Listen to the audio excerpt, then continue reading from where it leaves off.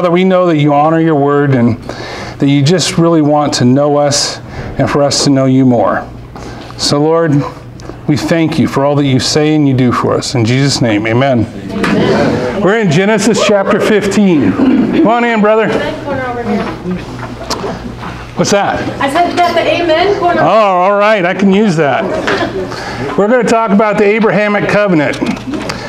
The Abrahamic covenant consists of land, seed, and blessing. In Genesis chapter 3, we saw the curse was announced, and we also saw the first prophecy of Christ being given to Adam and Eve. In that, we saw that God promised a seed was going to come from the woman, and that seed would crush the head of the serpent. Now we see God's focus is narrowing down to this one man, Abraham, that through Abraham the promise would come. That's what we're talking about, land, seed, and blessing. The land is the land of Israel. Irregardless of what you read and see on the news, the land of Israel, the title deed, is in the book of Genesis. And the one that could truly give that title deed to somebody is God. And when we get into this, you're going to be surprised about how big that land and that promised title deed is. Because it isn't just this little sliver of land that the nation of Israel occupies today. In truth, the title deed to Israel goes from the Nile to the river Euphrates, encompassing all of Saudi Arabia, the Sinai Peninsula, nearly all of the Middle East, half of Iraq, all of Syria, and Lebanon. That's a huge chunk of land. So when people talk about the Palestinian issue, people really should do a little bit more homework on their history. Because the reason why the land was called Palestine was in 70 AD when the Romans conquered Jerusalem. They wanted to insult the Jews, and the one thing that they could do to insult the Jews more than anything is to rename the land of the Philistines. You see, Palestine, or Palestinian, is a derivative of the word Philistine. Just remember that. And you'd be also surprised about how many times that Jewish people went to the land of Israel and purchased land from the Palestinians, and yet it's reported that they stole it. Guys, one thing we know about our media is they lie. Amen. Okay? Do not think what you see on the 6 o'clock news is the truth. And you don't have to overtly lie. You can just leave something out. Yes. You know? And oftentimes that's how it's done. They tell you half of the story. So just reframe your thinking when you're thinking about the land of Israel. Reframe your thinking when you're thinking about the children of Abraham. There's also people out there that believe that you have to go through some rituals and stuff to satisfy God. But the Bible's very clear about the fact that these promises were given to Abraham before he went through the ritual of circumcision. They were given to Abraham before the law was delivered. Let's, in Titus chapter 2, 2 Timothy chapter 2 verse, 2 Timothy chapter 1 verse 12, sorry. For this reason I also suffer these things, nevertheless I am not ashamed, for I know whom I have believed, and I am persuaded that he is able to keep what I have committed to him until that day. Paul is stating that it is not his responsibility to keep his salvation secure. Chapter 15 here deals with God making a covenant with Abram. He's not Abraham yet, but he is having a covenant made between him and God for land, seed, and blessing. And then in 2 Corinthians chapter 1, verse 22, it says, who also has sealed us and given us the Spirit in our hearts as a guarantee. In the Old King James, it uses the word ernst. Anybody that's ever bought a house has had to put earnest money down. God has given you the Holy Spirit as earnest money for your salvation, to testify within you of your salvation, to bring you along, to help you become sanctified. Sanctification is just being brought up into maturity spiritually into Jesus Christ. When you're saved, you're justified. And when we leave this world, either through rapture or death, one of the two, at that point in time, we will be glorified. Okay? Understand this. We all sin. Till the day we're pulled out of this world, we all sin. That's why it's important what Paul said. I know to whom I have entrusted this, who can keep it until the day of judgment. He's telling us that we can trust him. If we've trusted in Christ for our salvation, we can trust him to keep it. Even though we've bungled it time and time again, and we have to go to Christ again and again and again and confess our sins, Christ is always willing and able to forgive us our sins. 1 John 1:9 says, if we would confess our sins to him, he is faithful and just to cleanse us from our sins and all unrighteousness. You know, to me, that is incredible. Because I've tried to... Have you ever tried to live as a Christian? It's an impossible deal. Anybody says, well, I'm trying to be a good Christian. Well, good luck with that. All right? You know what I try and do now? I try and give it to God every single day. Because it's only through his Spirit that we're sanctified. And I've got several other supporting verses for this, but the basic truth of it is this, is we entrust our souls to Jesus Christ through his shed blood, that he's paid the price for our sins. And we trust in him for our salvation, not ourselves. And repentance is not what I struggled with the idea of repentance for years. I'm going to stop doing this. This bad habit that I got in my life, I'm going to stop it. I'm going to tie my boots up tight and I'm not going to do anything. I'm not going to do that. And every single time, the one thing I was trying not to do is the very thing I did again within 5 minutes. It's only when we surrender to the Holy Spirit and to Christ in our life that true change can come in our life. True change, not false change. Try as you will. We are sinners at heart because we are sons and daughters of Adam. But when we become sons and daughters of God through Christ, he enables us through the Holy Spirit to change. Amen.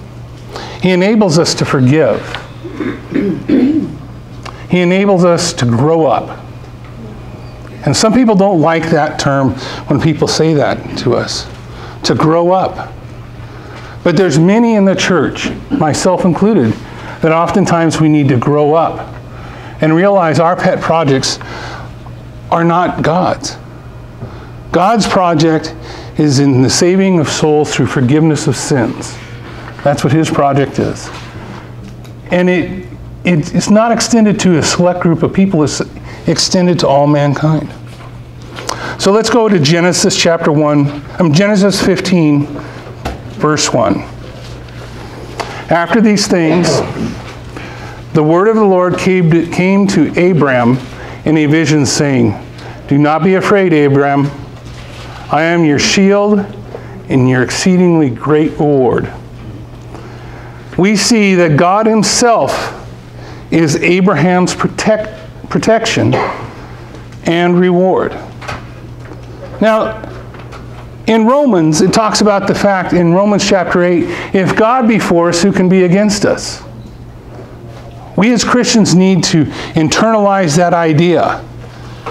That God is not so concerned with our comfort as he is with our maturity. There is some uncomfortable things Christians have got to go through in this lifetime. There are some very painful things Christians have gone through. But God has meant it for good for you. If you keep yourself in submission to him, God will use it to grow you up into an image like his Son. You read Romans chapter 8, I would just encourage each and every one of you. I love that chapter. Anytime I feel like I'm being beaten up by the enemy or circumstances in my life, I go right to that chapter. It'll give you an attitude correction so quick. Verse 2 in chapter 15 of Genesis. But Abraham said, Lord God, what will you give me, seeing I go childless, and the heir of my house is Eliezer of Damascus? Then Abraham said, Look, you have given me no offspring. Indeed, one born in my house is my heir. And behold, the word of the Lord came to him, saying, This one shall not be your heir, but one who will come from your own body shall be your heir. Then he brought him outside and said, Look now towards the heaven, count the stars if you are able to number them. And he said to him, So shall your descendants be. Seed. A promise of seed, a promise of descendants coming from him. God's promise. And that they will be beyond number. In Romans chapter 4, I'd encourage each and every one of you to read Romans chapter 4. Because Romans chapter 4 deals with this idea of salvation. It deals with the idea of what Abraham did in faith. I would read you the entire chapter, but we don't have time tonight. But the point is, it was before Abraham was circumcised that he was accounted as righteous because he believed in God. You see, the righteousness comes from God because we believe God. It doesn't come from us doing good deeds. It doesn't come from us being good or being saintly or doing some religious practice. It comes from belief. It comes from faith. Ephesians 2:8-9 is very clear about this. It says, For by grace you have been saved through faith, not of works, not of yourself, lest any should boast. It is a free gift of God. Now think about this. If you went to heaven because in a split second you saved some guy from being run over by a bus, and then you get to heaven and you're having to room up with somebody that spent their whole life feeding orphans in India, and for all eternity you listen to this person talk about how they're feeding orphans in India, would that be heaven or hell? It would be hell. See, we stand on level ground at the foot of the cross. That's what this is about. It's about faith. It's not about works. And we'll see that further on down. Romans chapter 1, verse 16 and 17 reads, For I am not ashamed of the gospel of Christ, for it is the power of God to salvation, for everyone who believes, for the Jew first, and also for the Greek. For in it the righteousness of God is revealed from faith to faith, as it is written, the just shall live by faith. That is not a New Testament concept. That is a quotation from Habakkuk chapter 2, verse 4, where it says, Behold, the proud, his soul is not upright in him, but the just shall live by faith. This is not an Old Testament idea. This is not a New Testament idea. This is a whole Testament idea. The whole Testament of God. We also can look to Hebrews chapter 11 for proof of salvation by faith. But it's Hebrews chapter 12, verses 1 and 2, which encourage us to press on, even when everyone and everything tells us to stop. That this is foolishness. Hebrews chapter 12, verse 1. Therefore, we also, since we are surrounded by so great a cloud of witnesses, let us lay aside every weight and the sin which so easily ensnares us. Let us run with endurance the race that is set before us, looking to Jesus, the author and finisher of our faith, who for the joy that was set before him endured the cross, despising the shame, and he has sat down at the right hand of the throne of God. You see, Christ is our example. Just as Christ was an example to Abraham. Remember, Christ himself said, Abraham longed to see his day and did. Think about this. God gave Abraham a glimpse of the future, a glimpse of this salvation. Back in chapter 15 of Genesis, we see God stating it was him who brought Abram out of Ur.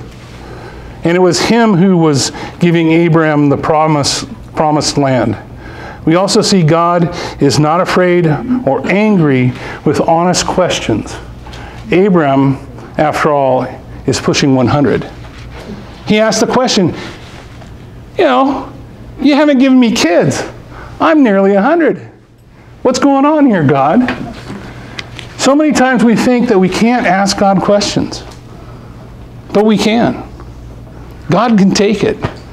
Look at Job. Look at Job's railing against God. Now, I would not like to be rebuked like Job was rebuked, but the fact of the matter is God can take our questions. He wants a relationship with you. Ask God those questions.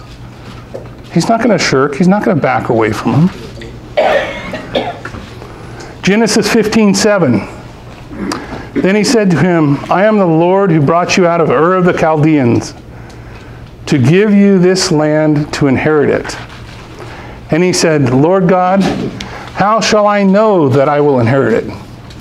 God is not afraid of our concerns. He wants us to know, he wants to know them. He wants us to tell them. In 1 Peter chapter 5, verse 7, it says, cast all your cares upon him, for he cares for you. Right there, we're being told that when we have concerns or we have questions, God wants to hear them. God is concerned with you. Now, take 5 seconds and think about your own children. How many times have you stopped everything you're doing to listen to your children about the concerns that are going on in their life? Everything else can be put aside as your little child comes to you and expresses their concerns and their heartfelt needs. As a believer, we forget this often. We forget that God cares for us so deeply. Now, God is about to prove to Abraham by literally signing on the bottom line of this covenant he's going to make with Abram, to certify to all creation the inheritance of Abram. This is where the term cut a contract or cut a covenant comes from. So he said to me, verse 9, so he said to me, bring me a 3-year-old heifer, a 3-year-old female goat, a 3-year-old ram, a turtle dove, and a young pigeon.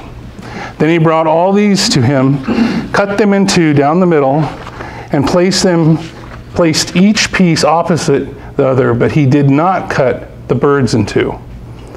The idea is that by making this sacrifice, the animals signify how serious the parties of this covenant are. When they make this covenant, the two parties of the covenant walk in a figure 8 between these cut pieces.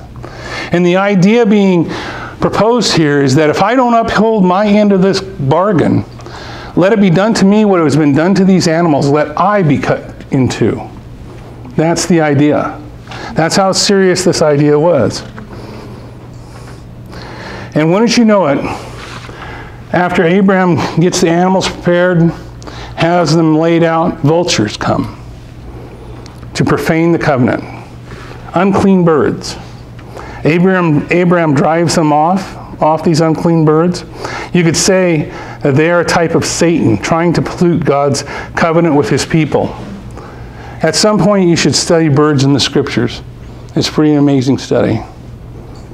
Verse 12, now when the sun was going down, a deep sleep fell upon Abraham. And behold, horror and great darkness fell upon him. Then he said to Abram, know certainly that your descendants will be strangers in a strange land that is not theirs, and will serve them, and they will afflict them 400 years. And all the nations whom they serve I will judge. Afterward they shall come out with great possessions. Now as for you, you shall go to your fathers in peace. You shall be buried at a good old age.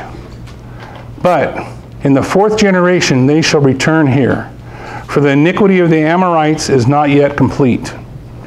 Okay, hold on. A great sleep fell upon Abraham, and darkness. Doesn't this sound like the darkness that descended upon upon Mount Sinai when God came down. You know, God's protecting Abram. No man has seen God at any time and lived. So God draws this veil between him and Abram. And in this great sleep that fell upon him, that's a kind of an interesting thing. We'll cover that in just a little bit.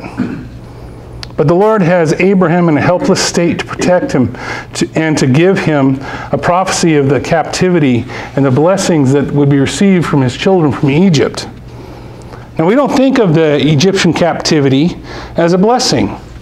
But we see one thing in here, in verse 16, that they shall return here, for the iniquity of the Amorites is not yet complete. We have no idea what would have been happened to the nation of Israel if they had stayed in the land. You know, we're talking about some pretty weird things going on in the land. We're talking about the Rephaim and some of these other descendants of, the descendants of Anak. There was some evil stuff going on in the land. And when Joshua enters the land after the captivity and after the wilderness wanderings, Joshua is told to go to some of these tribes and wipe it completely out because they had become so evil. So we don't have any clue as to the protection that God had placed on them by doing this. But we do know that when they came out, that they were blessed with riches and they were blessed with livestock. Turn over to Jeremiah chapter 29, verse 11. This tells me that God did this for the nation Israel, and he does this for us because he cares for us. Jeremiah 20:11 says, "For I know the thoughts that I think toward you, says the Lord, thoughts of peace and not of evil, to give you a future and a hope." You know, we can go through some pretty hard stuff, but the Lord takes us through that. You know, I'm sure that Noah, when he went into the ark with his family, and the lightning and the thunder and the waves were beating on the ark, that whole thing was pretty scary, pretty upsetting, pretty nerve-wracking. But they trusted God by faith. We can go down through the whole annals of the Bible and all the different things that have happened over the years. Time and time again, God uses these stressful situations to grow his people up, to teach them to trust in him. We may think these things are a curse, but oftentimes some of the things that I've gone through in my own life have been a blessing. I would never want to go through them again.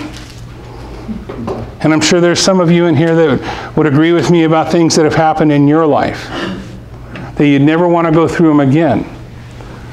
But those are what God used in your life to bring you to greater and greater maturity in Jesus Christ. Those are the times where you leaned on Christ the most, where you prayed harder, you sought his face, you fasted, you asked the questions you were afraid to ask before because all bets were off. And your relationship with your Lord grew. Romans chapter 8, verse 28 says, "And we know that all things work together for good to those who love God, to those who are called according to his purpose." But notice back in Genesis chapter 15, verse 16, it states, I just went over the same thing. 1 Corinthians 15:33, "Do not be deceived. Evil company corrupts good habits." Why do I bring that up? So oftentimes, we try to reach out to people, and we should. But there's times where we are naive in the fact that we think, well, you know what? I'm going to go down to the bar and witness to somebody. And then pretty soon we're having beers, and pretty soon that becomes our hangout. Guys, we have to be wise as serpents and harmless as doves. There's tests that comes to our lives, that God allows into our lives, and there is just sheer stupid mistakes we make. Do not blame the Lord for your stupid mistakes, because I've made a ton of them. And I really wish I could say I haven't, but I have. But here's the point. If it's a stupid mistake or it's a test, he's there to hear what you're going through. He's there to help you. Just because you confess your sins, though, does not mean there won't be a scar. Right. Don't put self-inflicted wounds upon yourself. I'm just asking you as a brother in Christ. It's too easy to get sucked into things, thinking you're doing something good. Amen. Take your time, pray about things, and take it one step at a time. Okay? 1 Corinthians, Ephesians 5:6, it says, "Let no one deceive you with empty words, for because of these things the wrath of God comes upon the sons of disobedience." There's a lot of time the enemy uses something that sounds so good to us to trip us up. Because we are not prayerful. We don't seek the face of God. We don't fast and pray, which is what we should do. We step out ahead of God. We get past the end of our skis, as some people would say. 1 Corinthians chapter 6, verse 9 and 10. "Do you not know that the unrighteous will not inherit the kingdom of God? Do not be deceived, neither fornicators, nor idolaters, nor adulterers, nor homosexuals, nor sodomites, nor thieves, nor covetous, nor drunkards, nor revilers, nor extorters will inherit the kingdom of God." Why do I bring this up? Because in our culture, they're trying to play upon our emotions about being a good person is to accept this stuff. Yep. That is the very thing that I'm talking about, that somebody's camouflaging something that it's evil as good. Right. We live in a deceptive generation. Right. And we have been commanded by our Lord not to be deceived. Yes. Here's the hope. 1 Corinthians chapter 6, verse 11. "And such were some of you. But you were washed, but you were sanctified, but you were justified in the name of the Lord Jesus and by the Spirit of our God." Hallelujah. Guys, just because you've made mistakes doesn't mean you're irredeemable. There's only one unpardonable sin, and that's dying before you accept the free gift of salvation from Jesus Christ. That is the blasphemy of the Holy Spirit, because in Romans chapter 1, it clearly states that God testifies in the heart of all men who He is, and of salvation. And when you reject that, you're calling God a liar, and that's blasphemy. That's the blasphemy of the Holy Spirit. When I was a kid, I thought the blasphemy of the Holy Spirit was adultery. And talk about some bad theology that I had, let me tell you. Okay? In our current society, people continue to try and force this stuff down our throats. But rest assured, your faith and your worth does not come from the society. It comes from God Himself and through His Word. That's why it's so important that you study this stuff. But as we go on down into verse 17 of chapter 15 of Genesis, we're going to see something that's just really amazing. Remember, Abraham's asleep. Okay? Don't forget that. Abraham's asleep. And this big dark veil has been drawn across him. And it came to pass, when the sun went down and it was dark, that behold, there appeared a smoking oven and a burning torch that passed between those pieces.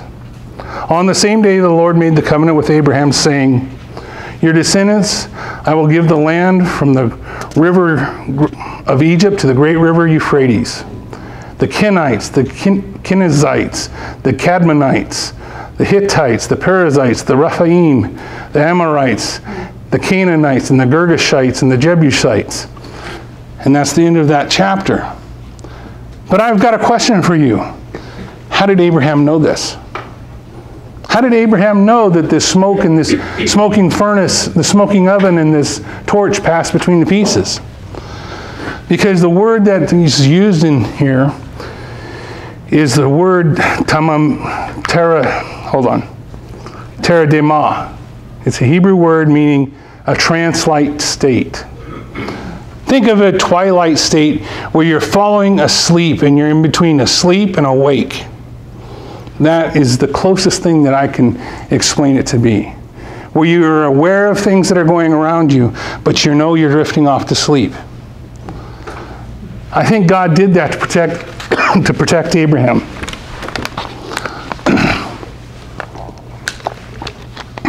From what? From seeing God's face, from seeing God himself. Guys, the good Lord, what does this say? See, Abraham didn't pass between the pieces, did he? He said that God passed between the pieces. The representation of God. So what does that mean to you and I? That means all of this guarantee is on God, not on Abraham, and not on you and not on me. The only thing we have to do is believe. The work in our salvation is done by Christ. The work in these promises is done by God himself. So how do we deal with this? How many of us have driven ourselves crazy and those around us crazy trying to keep all these religious traditions, trying to do the right thing? You should try and do the right thing, but that your salvation is not built upon that. See, this takes the stress off your salvation. It also, actually, by taking the stress off of it, by taking the pressure off of it, it actually makes it easier to obey. When you realize that he loves you enough that it's not conditional upon your performance, then you want to obey. Then it kills you when you don't obey. Then your repentance is genuine and not forced and not some checklist. It becomes a real relationship. And as that happens, you start becoming sanctified. Your maturity levels go up in Christ. Your prayer life becomes real. You're not saying some canned prayer. You're talking to Christ as your loving Heavenly Father. You're talking to him and knowing that he hears you and that he cares for you. And faith begets faith. And as you see things work out in your life and God providing for you and those around you in ways you'd never think about, your relationship grows and grows to the point you can't help but tell people about Christ and what he's done for you. I'm asking you as a brother, do not shortchange yourself. Build your relationship with your Father. Trust in him. Seek his face. Through prayer, through Bible study, through coming together. It is so important that we come together as brothers and sisters in Christ to build one another up, to edify each other, to lift one another up, to help educate each other about the Scriptures and about what God says in a loving way. Paul talks about speaking the truth in love. Paul was one of the most passionate men in the Bible.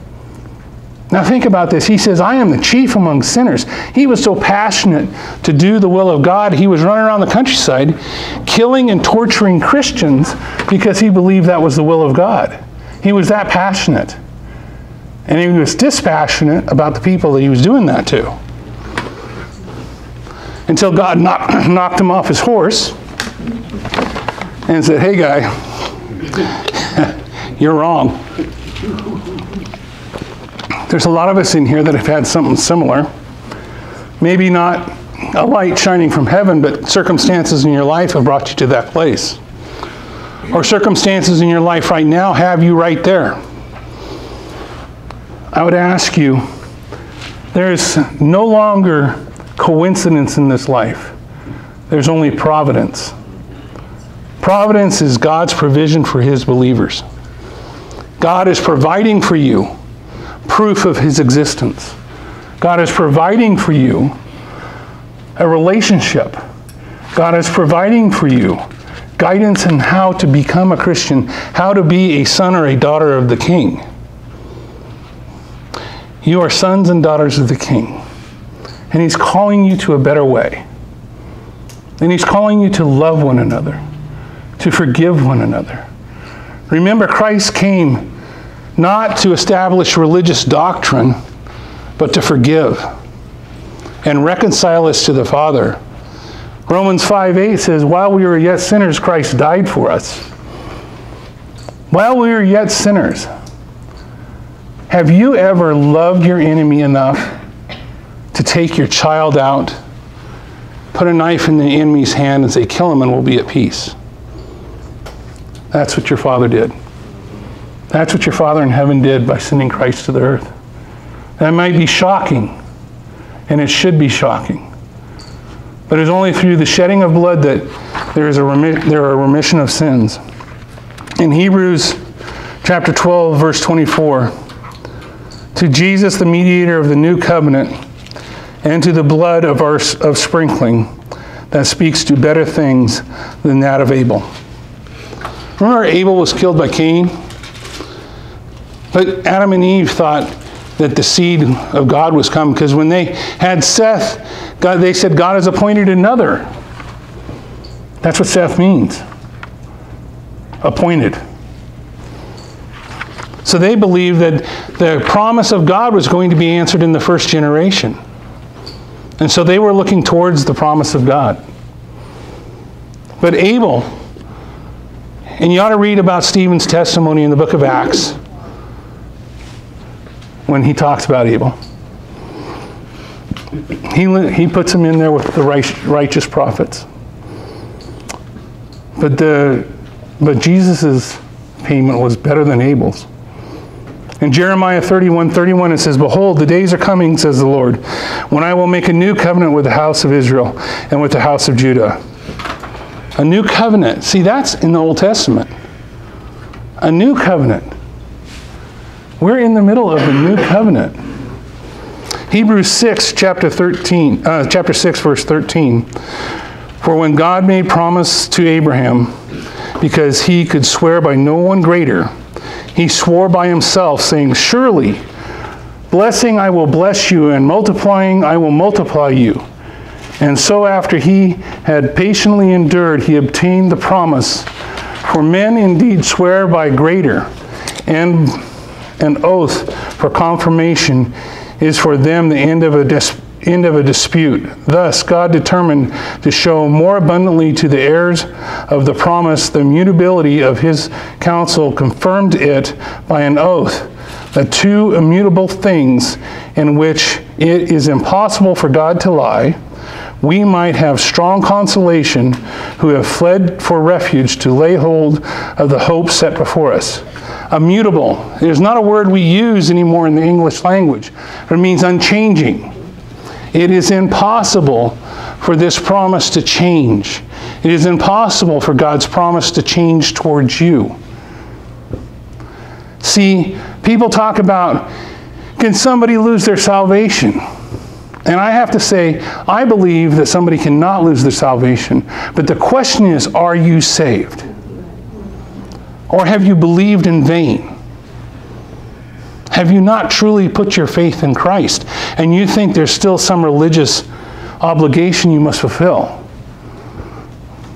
The sooner we realize this is by grace alone, through faith alone, the better off we are. And I love Christ for this. Because when I thought I was strongest in my faith is when I had my biggest downfall. When I thought I had this all sewed up, and I thought, well, look at me, look how religious I am. I fell flat on my face, and I let my family and myself be dragged through the dirt because I was weakest at my strongest point. That's where we're all at, every one of us, because we're all descendants of Adam and Eve. But Christ takes care of this for us through his shed blood on the cross. Have you really examined your heart? Have you really looked to Christ for your fulfillment? Do you have conversations with him on a daily basis? Do you read his word? Christ said, if you love me, you'll keep my commandments, right? Just like your husband or your wife, if you love me, you'll do what I asked. I'll see it. Christ is saying the same thing. Put your money where your mouth is. If you love me, believe him. Because see, when we don't believe him, we call him a liar. When we don't believe that salvation is for us and it's for somebody else, we're calling God a liar. I'm not trying to be harsh. I'm trying to speak the truth in love to you guys. Because I love every one of you in Christ. And for years and years, I went through my life thinking I was a Christian. And I was a Sunday Christian. It means I'd show up on Sunday, and the rest of the week I'd drink and fight and whatever else. And then I'd go back to church on Sunday, and I was a good guy because I put $20 in the offering plate, and I said my prayers. And so I was okay. God and I had an understanding, right? But it was hypocrisy. Total and complete hypocrisy. I thank God that I come to the end of myself and my wisdom was proved to be foolishness, so that the foolishness of God could be worked out in my life and salvation. I'd encourage you the same thing, but I'd take you back to one thing. And I know I'm ending short here, but guys, Paul says it best in 2 Timothy chapter 1, verse 12. For this reason I also suffer these things. Nevertheless, I am not ashamed, for I know whom I have believed, and I am persuaded that he is able to keep what I have committed to him until that day. Amen. Now, guys, I'm going to bring up one other thing too. Do not believe the lie that's being perpetrated out there in the media and in some religious publications that God has replaced the nation of Israel with the church. You guys, the answer to that and many other questions like that is found in the book of Romans. But specifically, Romans chapter 9, 10, and 11 addresses that question. God's not done with the nation of Israel. Nope. And time again, in the New Testament, it says to the Jew first and then also the Greek. And it also says that do not brag against the branches which have been cut off, you who have been grafted in, because the Lord could cut you off too. Think about that. Guys, it's about faith. It was about faith for Abraham. It was about faith for Noah. It's about faith for Adam and Eve. It's about faith. Take God at his word. He wants to give you so much more. So many people hold their hand up and they resist God, and they don't know they're resisting something that is probably the best thing that could ever happen to them. So let's pray. Lord, we thank you for your word, and we thank you for this message tonight. Father, if there's anybody here that needs to seek your face and to repent, I just pray that you would give them the courage to do so. I pray for my brothers and sisters here tonight. I just pray that they would grow deeper in their knowledge of you and your word. I pray that you'd comfort anybody here that's going through a hard time in the realization that you will allow everything to come into our life for a reason. But Lord, it is your will that we look for. We know that you're a loving God. We know that you love us. But Father, you're also just. And we thank you for both of that, because you could not love us and not be just at the same time. So Lord, thank you. In Jesus' name, amen.